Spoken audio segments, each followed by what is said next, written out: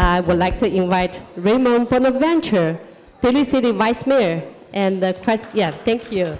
So the question for you is, how can minorities, Asian, Blacks, Hispanic, Jew, LGBTQ, work together to empower ourselves? Thank you very much.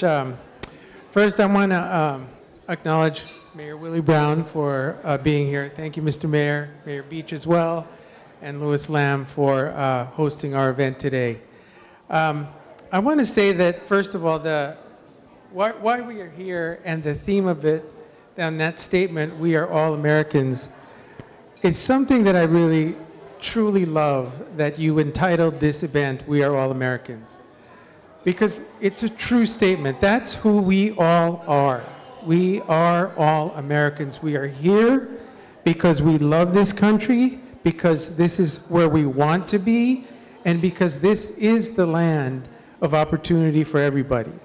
And so I think it rings true to a lot of us here as to why there is a need to highlight that and to make sure we all are included in the discussion and the real meaning of being an American.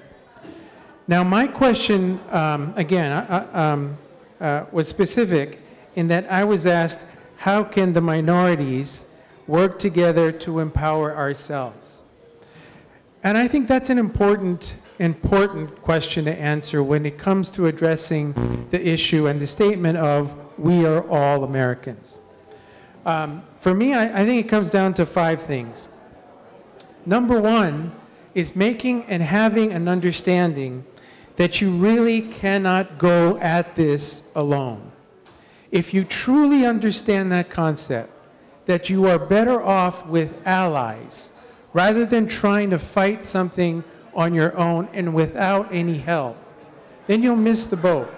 You'll miss the real idea of what America is about, and that is working together, working with each other.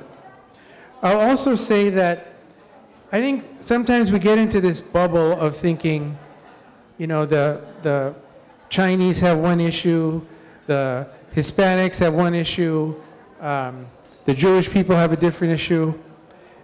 They may have issues, but I think there are more issues that we can find common ground on. And that is, I think, our mission, is to find what common ground we have with each other. And that will build our alliances, and that will build our allies. And also, the third thing I would say is about being inclusive and inviting people. Again, we sometimes get into this bubble and thinking, okay, we can just sort of do it on our own. We don't have to invite anybody else. We'll just get together and we can empower ourselves. I don't believe that. I do believe in the power of multiple alliances, multiple groups, and inviting everybody to the table. The other thing is, I think it's necessary and important that we all try to understand everyone's culture. That could mean everything from trying out their food, or going to their community events, or trying how to dance like they do. Anything you can to try to understand and immerse yourself in that culture. And then finally, I would say, have a plan. Have a plan of working together. And when you work together, don't look for trying to get any credit for it.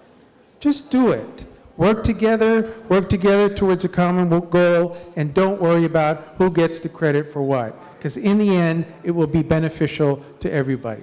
Thank you very much, everybody. Thank you. Thank you so much, Raymond. Yes, well said, wonderful.